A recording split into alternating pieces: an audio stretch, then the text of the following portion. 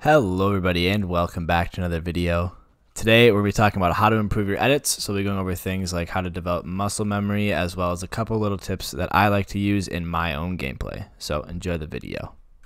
Building muscle memory within Fortnite for editing and building is honestly one of the most important things that you need to do, because once you get to those fast edits and builds that are going to be required in late game scenarios or those stressful situations, you don't have time to stop and think about what you're going to do. So you have to rely on what your mouse hand is used to doing, so that way you can build up some good muscle memory. So something like this, you're not going to have time to think about, but the difference between sitting there and thinking about your edit in comparison to just pounding right through it is going to be a very drastic difference within time.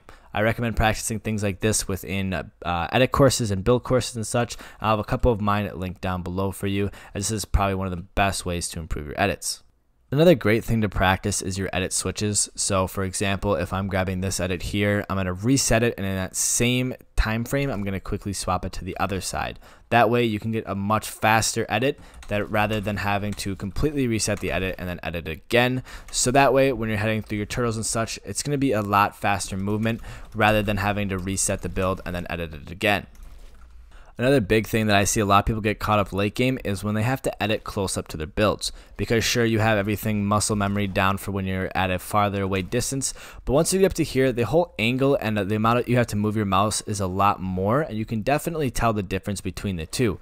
And a lot of times I'll see people quickly go to do an edit and they'll only edit a door because they're so used to being able to move their mouse the same amount of distance as they would when they're back here. So I do recommend practicing editing at weird angles, maybe from up above as well, making sure you can get all of your edits down, because really looking at it from any other angle than straightforward is going to be a lot different than what you're used to.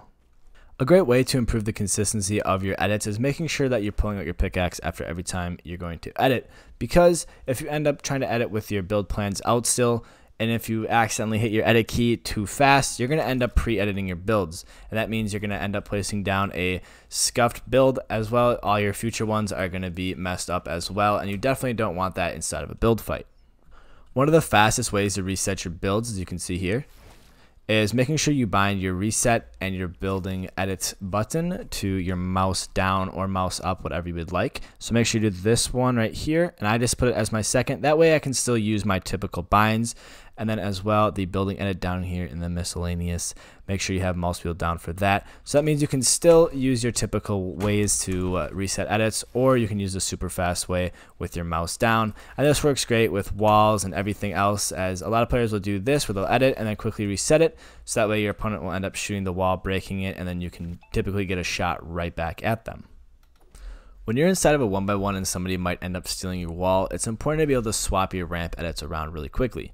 Now, instead of having to drag the edit all the way like that, a really quick way to do it is if you look at these little rectangles here, all you have to do is drag it diagonal. Now, whatever side you want the bottom of the ramp to be, you're just going to start with that rectangle, and all you're going to do is drag it diagonal. Now, it's a little bit weird to get used to at first, but once you get the hang of it, it's really simple and will help with swapping your ramp around a lot better in those stressful situations. Alright, that is going to wrap up the video there, guys. I hope you did enjoy. If you did, make sure you leave a like and subscribe down below, as it really does help out the channel. Other than that, if you want to see anything else in any future episodes, make sure to let me know down below, and enjoy the rest of your day.